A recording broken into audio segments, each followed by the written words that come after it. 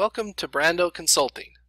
My name's Lance and we're going to go over reconciling in Fishbowl. Reconciling is the process of entering the vendor invoice into Fishbowl. So surprise accountants and bookkeepers, you will no longer enter the vendor invoice into QuickBooks for inventory related purchase orders. You will now enter the vendor invoice into Fishbowl. So let's take a look at an order that has been received and let's reconcile it. My first recommendation is do not use the buttons on the right. You don't have control over entering the invoice date or number. Use the Reconcile button on the top left-hand corner. Do not use the Fulfill button. It does not let you go through the reconciling steps. So we'll click on Reconcile. In this first screen, you can enter the vendor invoice number. You'll enter the vendor invoice date. You'll edit costs if necessary. Sometimes that happens. The amount we put on the purchase order is not the amount the vendor charged us. Then we click Next. On this screen, we add shipping charges. We'll click the plus sign. Search for the shipping charge, enter the shipping charge, and we have this little checkbox here. 99 times out of 100 we'll leave this checkbox. Usually the vendor charges us for shipping and includes it on the invoice.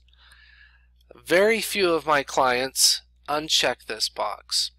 In case you're wondering, if this box is unchecked, then once this transaction flows through to QuickBooks, the shipping charges will be included in a separate journal entry apart from the bill. And that journal entry will just be a debit to expense and a credit to shipping accrual. If this box is checked, shipping will be included in the bill and shipping expense will be debited, and there will be a credit to payables along with everything else on the bill. So we've entered our shipping charge. We click OK. Click Next. Here, Fishbowl gives us an option to land the shipping costs.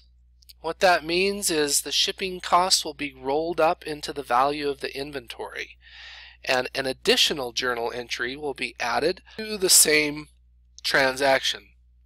It'll be a credit to shipping expense. Notice before we just debited shipping expense. Now we're going to credit shipping expense and debit inventory. That's what happens when you land the cost. We debit expense and credit payables, and then when we land it, it credits expense, shipping expense, and debits inventory. So it all goes into the inventory account when we're done. Now this is optional. There's a setting up here you can turn off to make it default differently, so it does not calculate the landed cost. In this example, we're going to calculate the landed cost using the most popular option, the cost option. So I'll click Next. Now you'll see here we have the costs that were on the purchase order, the costs that were on the invoice, and then finally the costs that will be added to the costing layer in Fishbowl, and the total amount that will be added to inventory. Here's our total value of inventory received. If this number, 329,714.75, if this does not match the amount on the vendor invoice, then click back and make the corrections necessary. If this does match the invoice, then we're done. Okay, so now once we click Finish, it's going to change these to blue check marks, and this transaction is queued up and ready to go to QuickBooks. On the next export to QuickBooks, this will delete the item receipt in QuickBooks and create a bill in QuickBooks. So once again, once this transaction flows through to QuickBooks, it will delete the item receipt that was originally created, and it will create a bill in its place.